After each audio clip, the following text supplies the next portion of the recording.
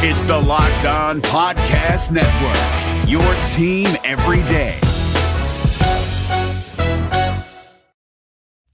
Support for this podcast comes from Invent Together. I bet you didn't know that inventing activity by Black inventors peaked in 1899, and it has never recovered. Black and Hispanic college graduates patented half the rate of white college graduates. That's just one of the reasons why you need to know about Invent Together. When our patent system gets more diverse, our nation will get stronger and more successful. Find out how you can help diverse inventors and unleash economic opportunity at inventtogether.org. Touchdown, Los Angeles. You are Locked On Rams, your daily Los Angeles Rams podcast, part of the Locked On Podcast Network, your team every day. Rams Nation, what's happening, what's good? It's your boy Bear Motter from Rams Podcast, but this is Locked On Rams. It's the Wednesday edition of Locked On Rams, and you know what that means. It's crossover edition time. From here on out, every Wednesday moving forward, we're going to have a special guest from the Locked On Network. Depending on how our schedule plays out, we'll have that local host on the show. And this week, it is Locked On Raiders with your boy Q. So he'll be on the show later to talk, again, some Khalil Mack news, of course. What's going on with this matchup? I want to pick his brain about the John Gruden interview, and we'll get to a few other things, predictions as well for the game. But we got a few other things to get to. We're going to talk Jared Goff had a press conference today talking about his return to Northern California. We'll touch on that. Talk about it being game week and how Sean McVay is getting everyone prepped and ready. We're going to have kind of a short show because as we talk now, I'm still in Chicago, one day left, but it is 12 o'clock at night, and I just had my whole episode freeze and disappear on me. So I'm coming back because I appreciate you guys, and I want to give you a full episode as much as I can. I promise you 5 days of podcasting today, and damn it, I'm going to give it to you. Before we get going, I want to talk, of course, about the things that we have going that are exciting here on the network. If you haven't checked out the Locked On College editions yet, go check that out.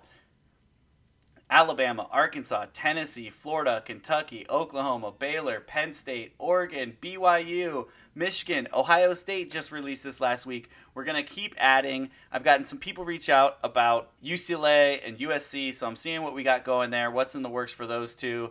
Don't forget, check on the Locked On NFL podcast as well with Matt Williamson. He's got tons of awesome guests throughout the week, experts coming on to break down football every week. So go check that out. Another thing I mentioned yesterday that I want to make sure I add again because we just started it and I'm seeing some really good traction so far with people interacting is we've got a Locked On Rams Facebook page. Yes, we are no longer ignoring the people on Facebook. Believe me, it's been a while for me to get on there. So we have a Locked On Rams Facebook page and a Facebook group. Feel free to join both of them.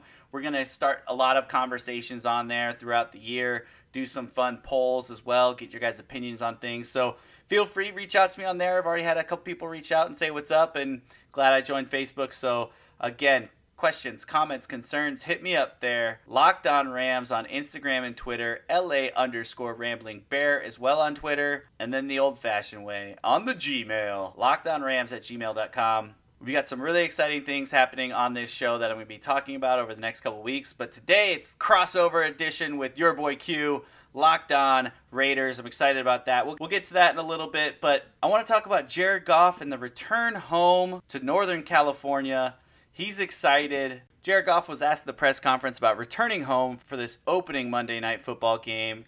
He said, it feels like forever ago, and it's kind of ironic to be in the Bay Area, Monday night game, getting to go home, but we're excited for the game, excited to go play. Monday night's Week 1 matchup in Oakland will be Jared Goff's second time involved with Monday Night Football. If you don't remember, back in 2016, Monday Night Football game against the Niners, he didn't play. The Rams lost. Thanks a lot, Jeff Fisher. Don't worry, we're going to be able to say that for years. But he's going to get another crack at it, this time as a starting quarterback. It's the first of 2 games on Monday night for the Rams this year, and it's their first matchup back on Monday Night Football since 2004. Yep, it's been a minute, but you know what? The Rams are back in national media. The Rams are going to meet the Chiefs on Monday Night Football in Mexico City, Week 11. Gosh, I hope I can make it to that game. I'm starting to look at some stuff. I'm thinking about going. Guys, feel free to give me crap online and guilt trip me into going. I need someone to twist my arm a little bit, but I'm figuring out the details. I would love to go to that game in Mexico City. A bunch of fun. We'll see. I'll keep you updated on that. But Goff mentioned he's changed since the 2 seasons ago. and his last primetime experience, and definitely how he prepares as a quarterback. We talked about it on Rams podcast about how Jared Goff has really studied himself over the past couple of years and learning on things that he's done and that he can improve on to get better as a person. Don't forget, side plug, Rams podcast, we're releasing a new episode in a day or two here. I just recorded with James today as well. So keep an eye out for that. It's a longer version, but we had a good time talking back and forth, had some good laughs. So go check that out when Rams podcast drops that episode. But we talked briefly about this as well. Remember, Jared Goff grew up in the Bay Area, played college locally there at Cal. He expects to have several friends and family. I think I saw something that it was like 30 to 40 people that he's bought tickets for. So it's going to be not only a fun game for the Rams facing a Khalil Mack-less Oakland Raiders, but also for Jared Goff, kind of a homecoming for him as well. So I'm sure he's super excited to get out there and perform in front of his old-time family and friends out there in the Bay Area. Well, like I said, we're going to get this thing moving, as I had a full episode that was recorded and deleted. Ugh. I apologize if I say this another 30 times, but I was gutted. But we're back. I'm back at Sam Bergeron's house. If you don't know him or remember him, that is the sound of Sam. He was the man, the myth, the legend for Rams podcast for the longest time. Our sound engineer. My mic doesn't fit his stand, so yes. If you listened a few days ago, I'm being strapped up to a Jim Beam bottle. We're approaching midnight, and I'm still rocking because I love the Rams that much, and I love talking to you guys every day. Remember, the Locked On Podcast Network, your team, every day. All right, quick word from our sponsors. We're going to be back with your boy Q from Locked On Oakland Raiders, talking this week's matchup in the Wednesday crossover edition of Locked On Rams.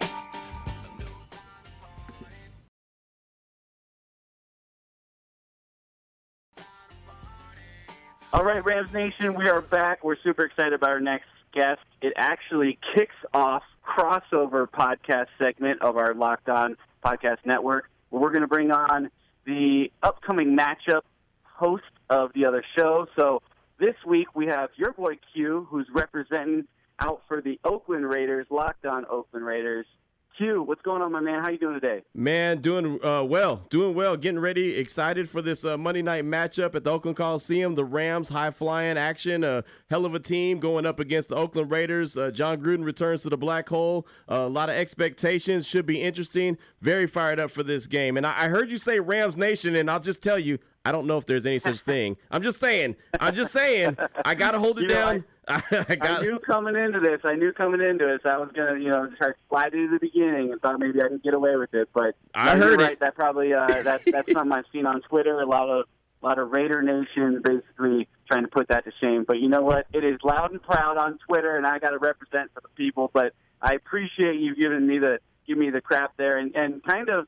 We'll kick right into it because there's a lot of good stuff that has happened. Obviously, we've had 4 months leading up to this game, but things got really interesting in the past couple weeks. Obviously, Aaron Donald was signed last minute, and for about a day, he was the highest paid defensive player. And then, you guys go ahead and trade Khalil Mack to the Bears. You get a couple picks back. You give up a second-round pick, and the Bears sign him for $90 million guaranteed, $60 when he put his name on the dotted line. 23.5 average. And I listened to the podcast that you had with our friend Lauren over at Locked On Bears, and that was your initial reaction, man. You sound got a little bit more energy now. Tell me how you're feeling now about that whole deal and how you look forward after trading Khalil Mack. Well, it was a major blow. It was. I mean, I was devastated. I really was. I woke up on Saturday morning and my heart was broken. You know what I mean? And look, I don't have any kind of relationship with that dude, but he was a hell of a player. He was the Raiders' best player, like I mentioned on the podcast, the best player, hands down. And now he's gone.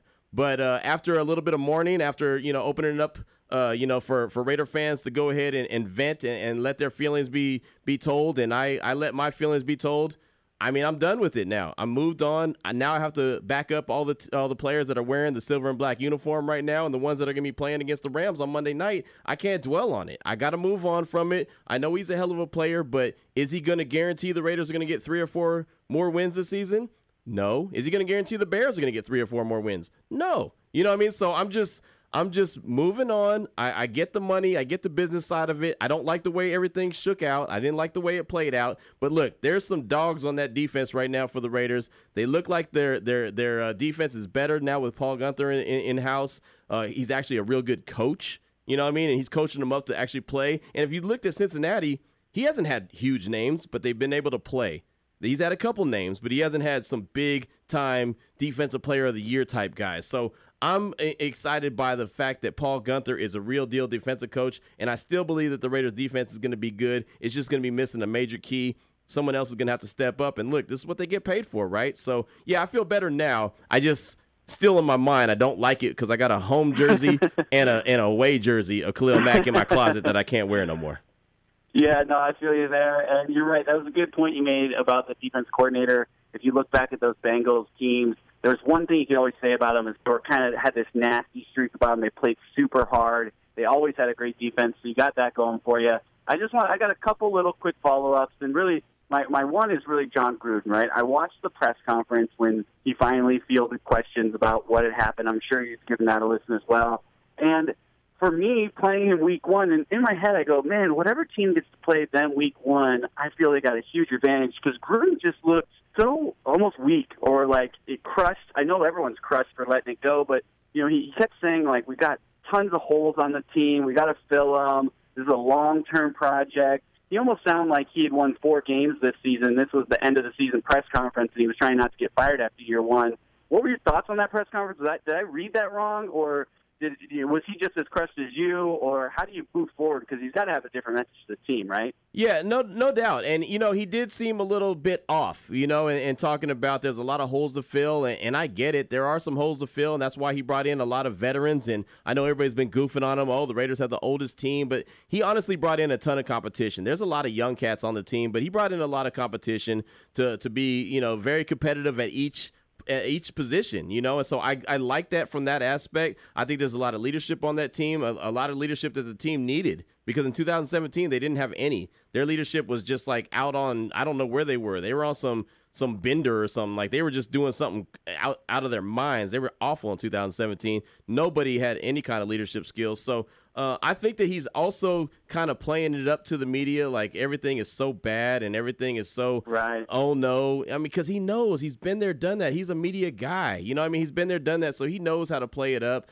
I think that John Gruden is he's not showing all his cards right now. He's kind of playing a poker game, and we'll see if it works. That's the thing. I mean, you could play poker, and you can have a poker face, and I could tell you that, I think I'm going to beat you, but if you have a better hand than me, guess what's going to happen? I'm going to lose. You know what I mean? So, right. So he's really got to step up, and he's got a lot of work to do and a lot of things to prove. You trade the biggest name on your squad in Khalil Mack for 2 first-round draft picks that you have no idea who it's going to be eventually. That is who you are. You're the guy who traded away the best player that the Raiders had since 1998, which was Charles Woodson.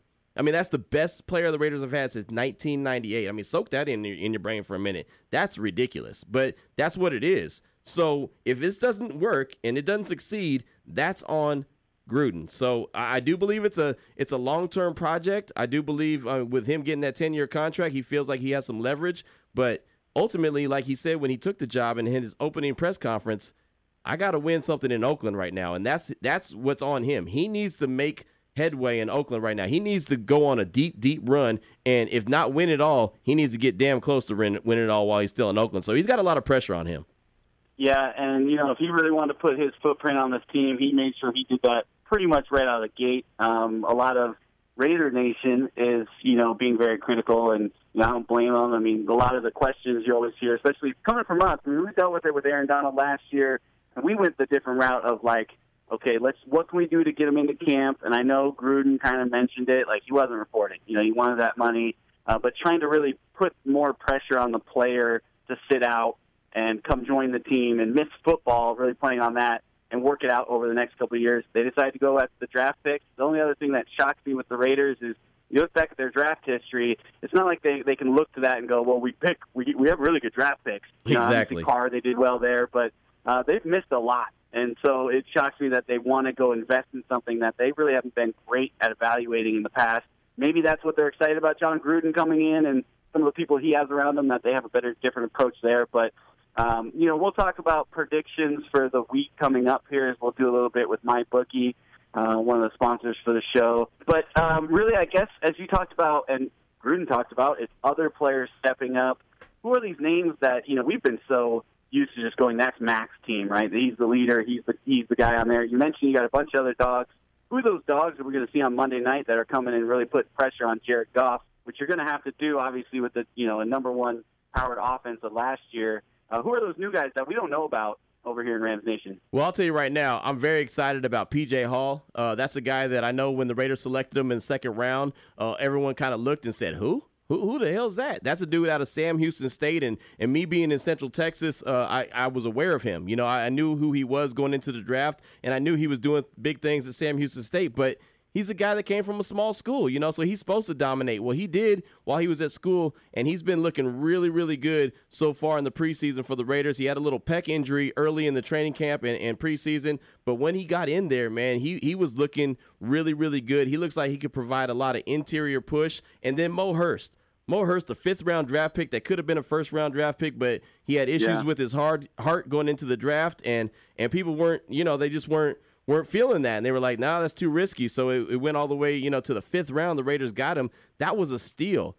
And so far in the preseason, and look, I like to preface everything with a little asterisk and be like, look, it's the preseason. You can't take too much from it. But those guys have looked like dominant just animals so far in the preseason. Arden Key, he looked pretty good. He didn't look great, but he didn't look bad. He looked like a guy who could develop into a certain player. So it's these young guys, man. These young guys on that defensive line, I think, look really good. And that is that's the best that the Raiders have looked on the defensive line, at least on the inside, in a long, long time. I know Khalil Mack's been there. I know Bruce Irvin's been there, but they've had nothing in the middle. They had me, you, and someone else in the middle. You know what I'm saying? Like, they had nobody. Right. I can't provide any interior push, but that's what they were asking. They were asking for Mario Edwards Jr. That dude's always injured. I mean, it was all bad. So they actually have something going on in that interior line right now, and I think that that's going to play a major role this year. That's why I kind of also hate that Khalil Mack's gone, because I feel like he would have had the best season of his career so far with those guys, but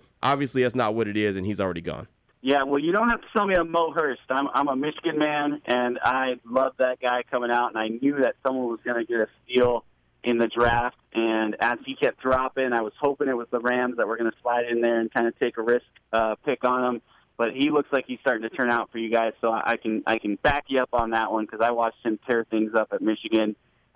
Flipping the page onto the other side, maybe let's go into the offense here a little bit. Carr, obviously coming in healthy from all signs that we know of. Added Jordy Nelson. Beast mode, although we saw just a little bit of him in the preseason, he looked fast. And maybe we didn't see much of that over the past, year and a half, and maybe he finally is getting back into being in NFL shape. Talk to me about the offense. Do we expect Jordy to really fill in that number 2 role? Where are we going as far as taking steps forward? Because obviously the offense wasn't much to brag about last year, but if you look at the pieces with a healthy Carr, it wasn't too long ago that you guys were stacking up 12 wins or whatever it was and being talked about a lot. Why is this offense back, or is it not just there yet? No, you know what? I think the offense is going to be led by the run game. I really do. You mentioned Marshawn Lynch and him looking really fast, and we saw that 60-yard run that he had in the first preseason game that got called back because of a BS holding penalty. But whatever. Right. I mean, it is what it is. He looks exceptionally fast. He lost some weight, and he also he bought in. He bought into what Gruden is selling. That's the one thing about Chucky. I'm fired up about him being back as a coach because Jack Del Rio lost his way with the Raiders, and that's why in 2017 they were so bad. He thought he arrived because of their success in 2016, and he didn't. You got to keep grinding. That's why you look at the Rams, and you got Sean McVay, and you got Wade Phillips. Wade Phillips knows you got to keep grinding. So that's what Chucky is all about. He's all about that grind and continue to get better. So, Marshawn Lynch is all bought in. He trained extra hard, way harder than he did in 2017 for that season, preparation for that season, and he is a lot faster, and so I think he's going to have an outstanding season. I don't know about Doug Martin, but we'll see. He may be a little something. Chucky's been talking really high about him. I'm not bought in on him until I see it, but I do like Jalen Richard. I think that the 1-2 punch of Marshawn Lynch and Jalen Richard are going to be really good, and I don't think that Jalen Richard's going to do a whole lot running the ball. I think he's going to do a lot of little screen passes and dump offs out of the backfield, and he's so fast that once he gets it, he's going for 10, 12, 15 yards. You know what I mean? Like, that's going to be a weapon that Derek Carr is going to use in a major way. Jordy Nelson, I just think he's a good pair of hands. You know what I mean? He's just a really good set of hands. He doesn't have an ego. He just wants to go out there and play. He's going to make sure he makes the catch. The last few years, the Raiders have led the league in drops. If it wasn't Amari Cooper one year, it was Michael Crabtree the next year. And those were their 1-2 guys. You can't have that. Jordy Nelson, at the very least, is going to catch the ball. When he catches the ball, then he's going to do what he can do afterwards. And so I think that's kind of that's a good thing for Derek Carr. He's had so many drops and so many good passes, but they've just been drops. So Jordy Nelson's going to help out in that. Plus, he's a leader. He's going to help out in that wide receiver room. And again, that goes back to what I was saying about leadership at every position, competition at every position. He's going to help Amari Cooper have the best season of his career. I really do believe. Expect big things out of Coop, but he's represented by Joel Siegel. I'm just saying he's going into a contract year, so who knows what's going to happen after that. Look out. Yeah, I'm just saying don't buy his jersey this year, Raider Nation, because there could be a problem. So I'm just throwing it out there. I do think Coop's going to have a huge year, and I think Jordy Nelson's going to really, really help lead that way because of his leadership, his skill, and he just knows how to be a professional. Well, I want to look big picture a little bit with you, and then we'll shrink it down. We'll talk about our friends over at MyBookie, and then we'll get out of here. Over-under wins, I think I've seen the Raiders at about 8.5 right now. This definitely didn't – I think that was post-Mac trade, by the way, which I think they kind of chopped it down a couple there. What's your expectations for this season? What's the win? What's the loss for the Raiders this year? Well, I'm not even going to consider Khalil Mack just because he wasn't there all training camp, so I'm just going to leave him out of the equation. The team only won 6 games in 2017. At the very least, I expect the Raiders to win 8 games. At the very least, they need to win 8 games. Anything less than that is unacceptable. You go 6-10 in 2018, that's unacceptable. You don't pay John Gruden, and you don't give him a 10-year contract for 6 wins. You just don't. Hell, I could coach a team to 6 wins. You know what I mean? Right. You don't do that. So that's one thing. And the other thing is I got him at 10 wins max, 10-6, and that was with Khalil Mack. So without him, I'm still going to just go ahead and say 10 just because I think that Paul Gunther is really good. I just kind of think that that's their window. You know what I mean? 6 or 8 losses or 8-8 is the floor. And then 10-6 is the ceiling. But I do believe either way you look at it, they should be competitive and they should be fighting at the end of the season for the title in the AFC West between them and the Chargers. The Chiefs are a dark horse in my opinion because you don't know what you're going to get from Patrick Mahomes all season long. But again, the Chargers and the Raiders, I believe, are going to be the cream of the crop of the AFC West. And they should be, if everything goes right at the end of the season, competing for the AFC West title. I'm not saying they're going to win it, but they should be competing for it. Yeah, you guys have a fun division as you look top to bottom there on all the storylines and what we've been doing for the past 4 months, talking about this season being here. So very fun to watch, see what's going to come out of your division, and excited to play you guys week 1. What we're going to do now is I want to talk to you guys what we do on the crossover segments. We got MyBookie. That's one of our sponsors here. So real quick, guys, go check out mybookie.ag. It's an awesome site. It's not so much who you're putting your bet in, but who you're placing your bet with that counts. Remember, if you use the promo code LOCKEDON when signing up, they're going to match you dollar for dollar. You play, you win, you get paid. Believe me, I use them. They pay out really well, super fast. I had a great time over the college weekend, even though some of those games were crazy and I didn't see some of it coming. But get on there, throw some bets. So what I'm doing is I just pulled up MyBookie, and I want to go back and forth with you, Q, and just ask you a couple of big games over the weekend, and we'll finish with obviously the Rams and the Raiders. Great opening weekend for the NFL. MyBookie has the Bears and Packers game at -7.5 for Green Bay. It's in Green Bay. What are your thoughts on that game? What would you take? Well, straight up, I know that, Mac is a Bear now, but I just think that Aaron Rodgers is a dog. You know what I'm saying? Aaron Rodgers is a dog. He's got a lot to prove in 2018. He's got a lot of weapons around. Straight up in that game, I think that the Packers beat them. I know that the Bears had a top 5 defense, and now they're adding a great defender. But I just think that the Packers are going to beat them, and I don't really even think that game's going to be close. I take the Packers all day. Okay, I like it. I'm actually going to the opposite just to make this fun. I'm in Chicago right now as we record. It's kind of where I'm from. I've been hearing it. I've been inside of this beast of media that's been going on. I think they're going to be a little jacked up. Opening week, we didn't see a ton from Aaron Rodgers, and to be honest, I'm not sure how much he's really been played. I know the Bears didn't start a lot of their starters game 3 and 4 like a lot of people did, but it's +7.5. I'm going to take the points. I think the Bears are going to go hyped up. They may not win this game, but this is an old-school rivalry, which the Bears have really struggled against. I think if Mitch Trubisky really wants to go make a statement and really push this Bears team to maybe one of those seasons where no one saw coming. I think this is a great way to do it. I'll take the points, 7.5 with the Bears. I'm with you, though. I think the Packers win the game. We'll jump over to Monday night. Since it's a game right before me and you get to watch our games, we got to watch this crappy game in front of it and on Monday night and just wait for our game. Even though these two teams, it's kind of one of those crazy games where, with Darnold starting for the Jets and obviously with the Lions, you're never really sure what you're going to get. They've got the spread at -6.5, obviously in favor of the Lions as they're the home team here. How do you see this game playing out, and what would you put your money on? Well, I just think that the Jets are starting a rookie in Sam Darnold, and I think he's going to have some growing pains. I like what I've seen so far from him in preseason, but again, it's preseason. He's a rookie, you know what I mean? And you got the Lions, and Matt Patricia comes over from the Patriots. He's going to be the head coach.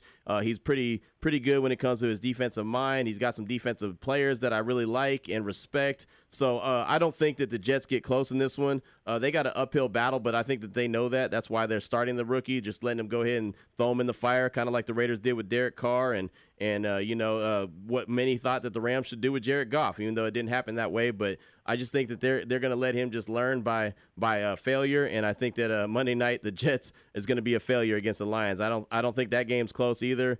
He'll probably have a good few moments where you say, okay, I see why he was drafted so high, and I see why they have him starting. But ultimately, man, the Lions and Matt Stafford, they got too much for him, and they beat them, and it's not even close. Yeah, I'm with you on that one. I'm going to have to jump in, take the -6.5 for Detroit. I think they're just a more veteran group right there. They really haven't had a lot of crazy changing pieces. Obviously, one of the pieces I'm excited is to see what LeGarrette Blount's going to do if they get down near the red zone. And, he's scored the most touchdowns in the NFL since he came in the red zone. So just give that man the ball and see him, kind of rack up the points once they get down there, as long as Matt Stafford can take care of the ball. Jets have one of our former players in Tremaine Johnson, who I think got a heck of a payday. He had a couple great years here in L.A., but then struggled the last couple as far as living up to those numbers that he started early in his career. We'll see how those defenses match up against each other, but I'm with you. I got the Lions in this one. I'll take -6.5. And now the game of the week. What me and you are stoked about since the schedule has come out, knowing that we're on Monday Night Football. We are in Oakland. Chucky is opening it up on Monday Night Football. No longer in the booth. He's on the field now. The Rams are -4 on the road. A lot changed since that Mac trade. I think we got a couple points here even. But we're -4. Walk me through the game. Tell me what you think is going to happen. Give me a score prediction and or, bet here. Wow, that's tough, man. That's tough. I don't know if I want to go ahead and put out my score prediction already early in the week like that. I kind of Fair enough. You hold on to it if you need. Okay. Yeah, I'm gonna hold on to it right now. What did you say the line was in this game? It was -4. Okay, well, let's just put it like this. I think the line's going to be covered. Let's put it like that. I think the line's going to be covered. I think the game is going to be very competitive, though. I do. I really, really do. I don't know, man. I have a feeling in my soul, and maybe this kind of gives away what I'm really thinking. I have a feeling in my soul that this newfound Rams defense may just be too much for the Oakland Raiders, even though it's going down in Oakland Monday night, Chucky's return. I just think that the Rams may have a little too much for the Raiders, but I don't really want to put out that score just yet. No worries. You hold on to that. I'll share you my score because I've been dying to give this score up. I probably started giving my score about 2 weeks ago because I've just been so excited about this game, and I'm really confident where we're at as a team. You mentioned it, the defense, who I'm so excited to see finally play real football. We got a little peek at them in the preseason. We haven't seen anything of our offense, so I think we may come out a little slow. But I've got the Rams in this one 28-9. What I think is going to happen is I think the Raiders are going to make some big plays. They're going to get the crowd into it a little bit, but we are going to be a bend but don't break defense. I really want to see them come out and have this attitude about letting no one in the end zone. Even if we're in your house, you're not allowed in the end zone. And I expect that at this point from what we've got in the crazy interior defense that we have, the two outside cornerbacks that are just, leading in interceptions and interceptions returned for touchdowns since they've joined the league. So I'm going to it is risky. It is, kind of putting out there, but 28-9. I don't think the Oakland Raiders get in the end zone. I may be wrong, but that's where I'm standing. So I will take the -4 and hopefully take the bet. But, hey, Q, I had a blast chatting with you. I wish you the best of luck rest of the season after this. Guys, we've got another commercial break coming up. Me and Q are going to be back on our shows respectively talking a little bit more football. But good luck the rest of the season, my man, and thanks for taking the time. Yeah, no problem. But I'll tell you right now, man, if you're in Oakland, California, and you're telling me that the Raiders are only going to win 9 points, you better run and hide, because in Oakland, California, they're going to come looking for you. You talking about they're only going to get 9 points on Monday night. That could be a problem, my man. All right, well, I'll pop out on Tuesday night after the results and see where I lay. But you're right. I would not go up there and stream that around. I'm glad I live in L.A. I don't have to worry about that mess up there. They'll take care of me down in L.A., hopefully. Yeah, no doubt about that, man. Appreciate your time, man. Good talking to you, and we'll have to do this again for sure.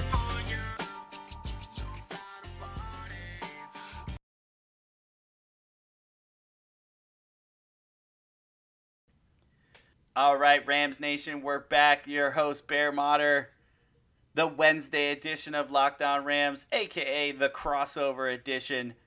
Big thanks to your boy Q. Had a good conversation with him. He was very honest about his Khalil Mack feelings. Guys, if you really want to hear a little extended version on that, go check out our friend Lauren over at Locked On Bears. He had Q on to talk about the Khalil Mack deal like the day after it happened. So it was pure raw emotion. It was a great interview. It was some great content. He sounds a lot better, but I'm sure he's going to be bummed next Tuesday when he finds out they're 0-1. The Rams just spanked them in their own home. Sorry, Q, if you're listening, but it's going to happen. But I really appreciate him coming on. So big ups, Q. Thanks for coming on, man, and having the chat. Well, as we talked in the first segment, guys, it is go time for these Rams. No more preseason, no more sitting or resting people. It's time that we see what's happening here with Jared Goff and this offense. We talked earlier from some of the things that came out in the press conference, but another thing I want to mention, he talked about Sean McVay and really understanding being an extension of him and excited for how they can take this new season on. He said every game you have has a little bit of anxiety and butterflies. You want to get it out of the way, but I think this year, just being in this system another year, kind of understanding what our intent is on each play, what we're trying to get done, trying to accomplish, I think it eases things a little bit. He also went on to kind of talk about how McVay has added some new fun things to the offense, which we had talked about for months. What's this offense going to look like? The big number one complaint for haters and doubters around is, oh, well, everyone's got a year to look at film and they'll figure this guy out. Well, that's what's awesome about an offensive genius is he's not just stopping in motion right there. He's going to continue to build and build and build. So we've got some new offense that we're going to be excited to see. McVay with his play calling, and I'm sure he's going to loop in those plays that worked last year. So we're going to see a good mix of some new stuff. Jared Goff, the number one offense out there. They may come out and start a little bit slow. That's probably most of ours concerned about how they come out of the gate, but that's why we have the defense that we went out and recruited and bought in the offseason, is to be able to allow the offense to kind of have an off night and still win it for them. McVay talked about those things as well, as getting these guys prepared, and, this is their plan of, holding guys out and making sure they're healthy, but they got to show up, right? This is going to be Jared Goff's first in-game snap since he threw an incomplete pass to receiver Robert Woods on 4th and 6 in the final minutes of the Rams' 2007 playoff loss against the Falcons. So although it ended on a bad note, hopefully we come back on a high note on Monday Night Football. McVay went on to say that although they haven't seen any preseason snaps, the Rams have been doing everything they can to prepare them for game-like scenarios, right? They've been having refereed scrimmages and practicing at different times. This whole week they've been practicing in the evening so that they're ready for that late start on Monday night. Again, it's a 10:30 Eastern start. My dad told me the other day that it's going to be 9:30 here in Chicago, but he's like, I'm going to be proud if I get through the first quarter. I said, don't worry, Dad. I'll text you in the morning. I'll let you know that the Rams won 28-9 and that we are 1-0 and are on our way to a championship run. But it starts Monday night, man, so I'm really excited about that. Before we get out of here, the Rams finally locked in that 11th slot on the practice squad. We talked about it. They only had 10 there for a minute. We weren't sure what they were going to do with that. They went ahead and added former Arizona Cardinals offensive lineman Evan Boehm.